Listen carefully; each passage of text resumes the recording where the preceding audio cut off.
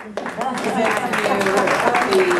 Chief Executive Officer and President of the National Black Leadership Commission on AIDS, C. Virginia Fields.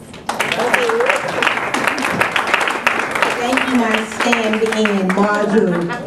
Anytime.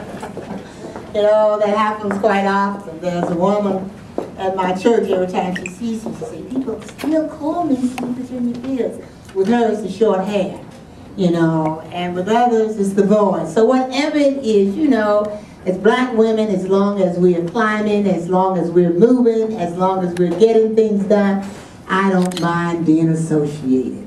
So I certainly don't mind being associated with your president and CEO, Dr. Marjorie Hill.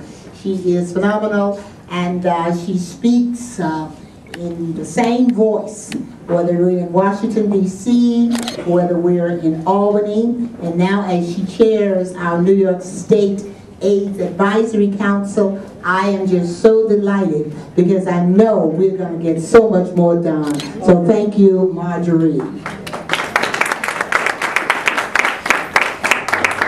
I'm delighted to be here with you this afternoon.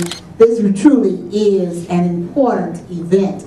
And although it's talked about as a part of World AIDS Day, which we commemorated on last Saturday, December 1st, as Marjorie said, we need to be doing things to highlight what is happening among African Americans, and especially African American women, with respect to HIV.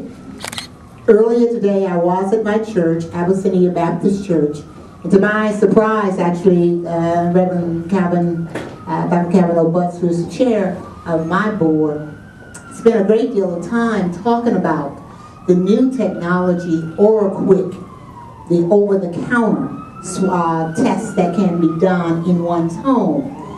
And he really did a phenomenal sort of dialogue almost, about HIV, AIDS, its impact among African Americans, and really what we all must do about it. And we had the president there from OraSure Technology, Doug Michaels, and he spoke. And the congregation was very responsive to everything that they heard. Now, I was encouraged by that because, as you know, at the National Black Leadership Commission on AIDS, we work predominantly with faith-based leaders in our affiliate cities around the country, where we are in Tampa, Atlanta, Washington, D.C., Detroit, Michigan, New York City, Long Island, Buffalo, Rochester, Syracuse, and Albany. We work a lot with the clergy, so every time I hear messages coming from the pulpit about this, it's even more encouraging because we know who they reach, and they reach far more people than any of us in this room could ever do. So I see one of my staff here, Mr. Leatrice Wachter, who is also working with the clergy, and I want you to know he did an excellent job today, Leatrice, so I'm proud of that. So, we're not taking it lying down, and nor should we. That's right.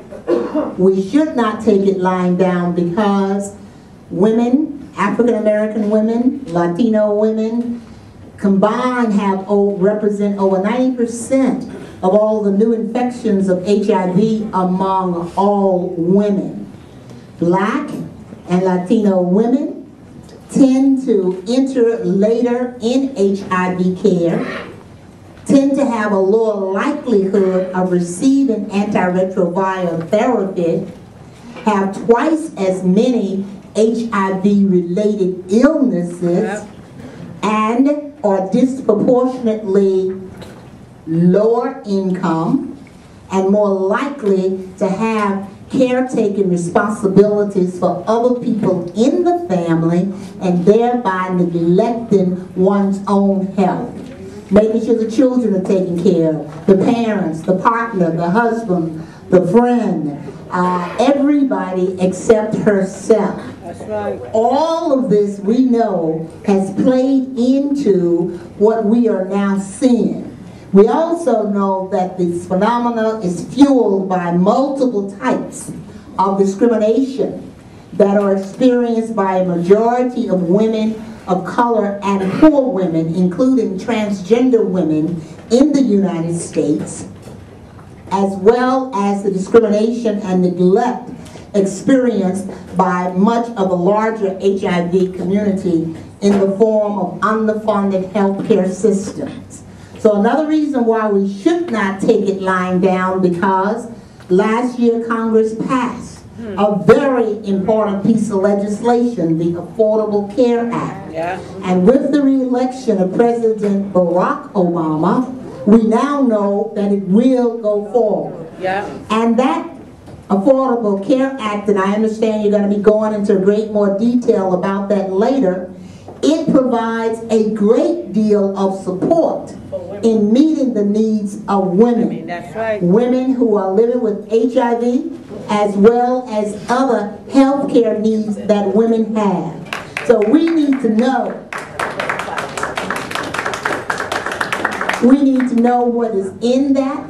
We need to know about the free preventative treatments or testing that are necessary and being made available, like gynecological checkups, like HIV testing, like mammograms, testing for diabetes, and other things that are going to be free.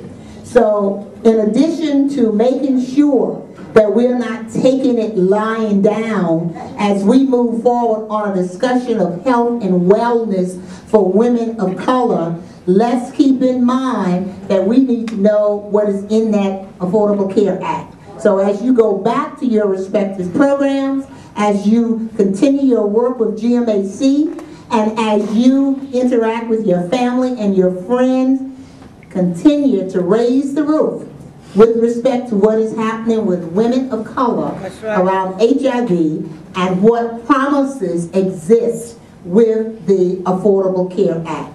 So today,